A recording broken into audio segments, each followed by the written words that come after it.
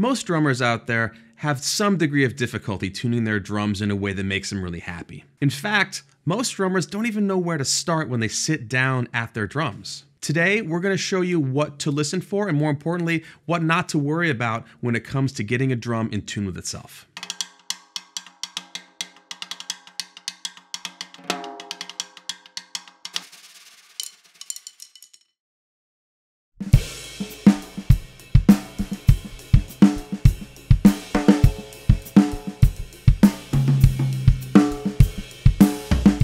Just to get out ahead of it real quick here, this is not about tuning the drum for a certain sound or to a certain pitch or to any certain intervals. We want to get real specific about where exactly we're starting when we think the drum's out of tune, and we want to fix that.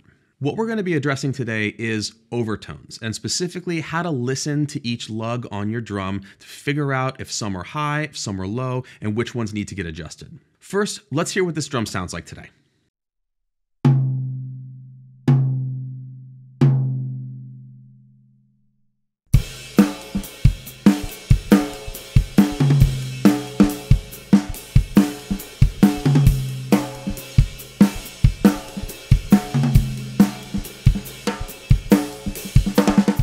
This drum sounds great as is. However, we know, because we set it up this way, that the lugs are not all tuned to the same pitch, and that's what we're going to go after. You may have heard a term used that is called clearing the head, and what that means is getting all of the tension rods to the same pitch so that the drum is resonating at a single pitch across the entire head. This is going to afford us an even sounding instrument. It's going to get us away from hearing wobbly noise in the snare wires when we hit the tom. It's going to be a better sound overall, but how do we get there? Today, this drum has been tuned to where a couple of the lugs are out from the rest of them. Let's take a close look at a couple of adjacent lugs on the drum that are going to be exhibiting different pitches.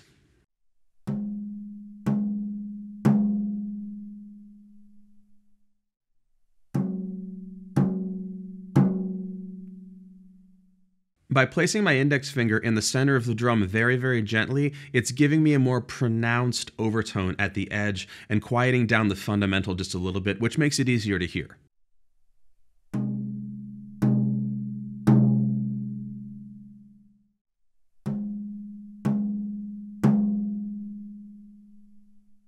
If you want to employ this method, which we do a lot here, make sure that you don't press on the center of the drum with any kind of force, because it will push the pitch of everything out.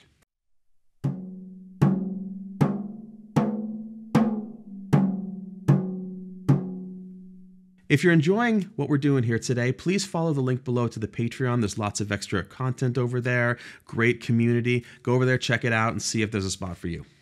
In this next demonstration, we want to show you both the overtones that we're listening to and present it in a way where it's going to be really clear what part of this sound it is that we are listening for.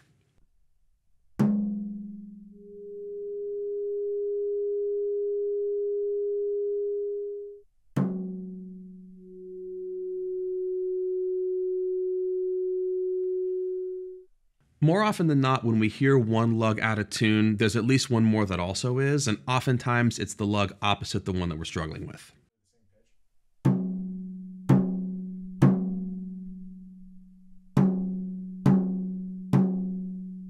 Next, we need to identify whether the offending lug is higher or lower than it needs to be.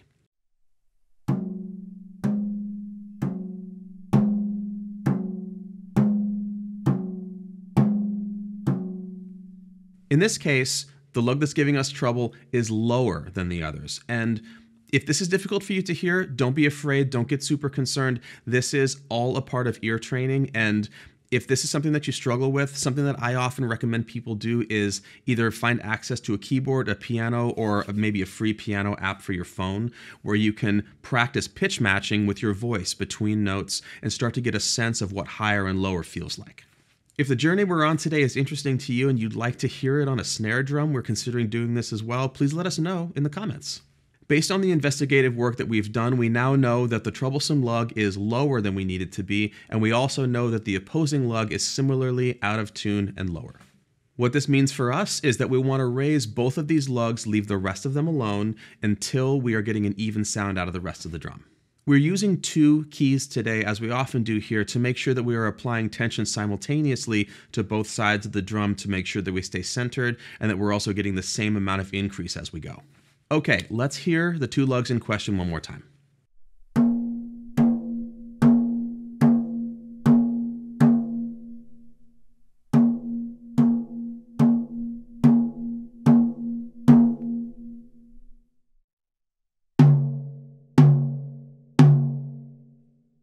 All right, we've arrived. The head is in tune with itself. All of the lugs are matching up. However, now we're in a much higher range than we were when we started, which just goes to show you, as we say a lot around here, every lug affects every other one, and all of the rest of them are higher now too because these tensions are going in every direction each time that we adjust one of them. If you like where we're headed with this so far, please let us know by liking, commenting, subscribing, and telling us your experiences with trying to figure out just what's going on when you're tuning your drums.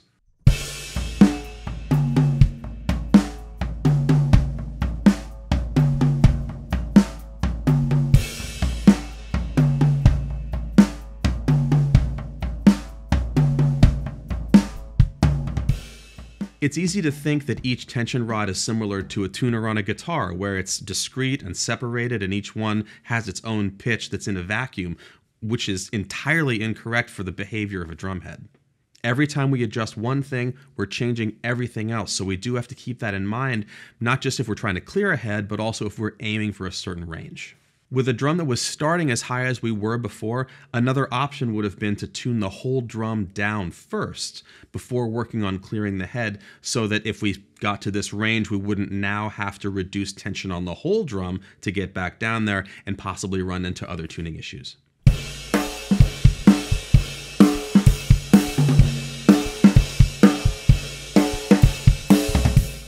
Now for a few things to keep in mind as you're working through learning how to do this. Pitfall number one, all of this stuff is resonating to some degree, so there is a possibility of things starting to get confused between the cymbals or other drums that might be nearby the one that you're tuning. So generally speaking, if you're going to practice this and spend time on it, it might be worth taking the drum you're working on away from the rest of them to avoid confusion.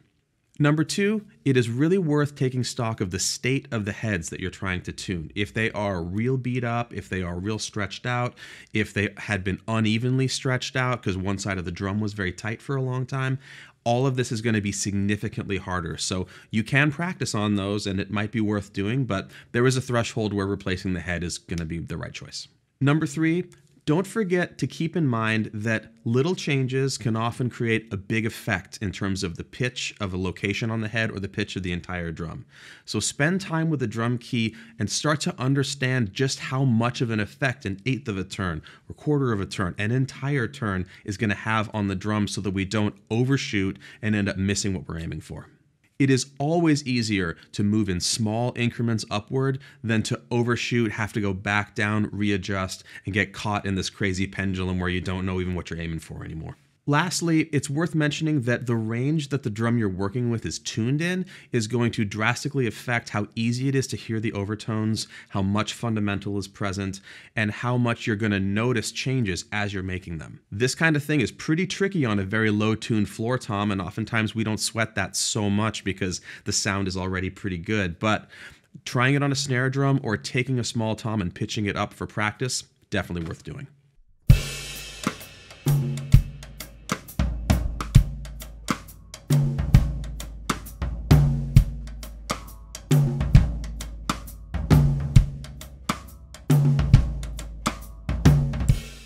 If you've gotten to this point and this is absolutely a struggle, this isn't making sense, or it's not working for you on your drum, try this. Take all the tension off of the head that you're working on and start from scratch, because every time we do this, it's a slightly different jigsaw puzzle, and we do need as much experience as we can possibly get to make sure that we can make the adjustments that we need. If you're having a really hard time, starting over is the way to go.